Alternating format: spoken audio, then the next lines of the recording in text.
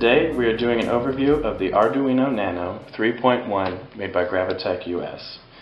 The Arduino Nano features an Atmega 328 chip, as well as an operating voltage of 5 volts, a recommended voltage of 7 to 12 volts, and a voltage limit of 6 to 20 volts.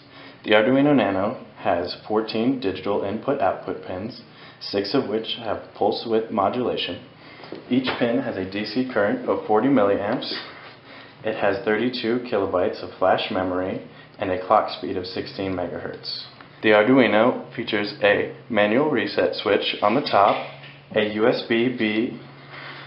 mini USB-B connector on the top, as well as an ICSP header for direct programming. The Arduino Nano has 4 LEDs on the top, one of which is a blue to indicate power. Also, we have a green, red, and yellow LED for program troubleshooting.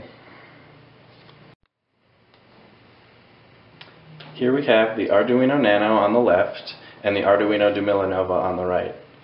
They are both functionally the same, but as you can see, the Arduino Nano comes in a much smaller package. The Arduino Nano is the smallest, most complete, surface mount breadboard friendly microcontroller that also has a USB. As you can see, the Arduino Nano fits very easily into a breadboard and is smaller than its competitors, making it very good for at-home projects. Gravitech is the producer of the Arduino Nano. We also make many products that can supplement the Arduino in any of your at-home projects. Here we see the Arduino Nano sitting atop our Ethernet shield, and as you can see, it fits flawlessly on a breadboard.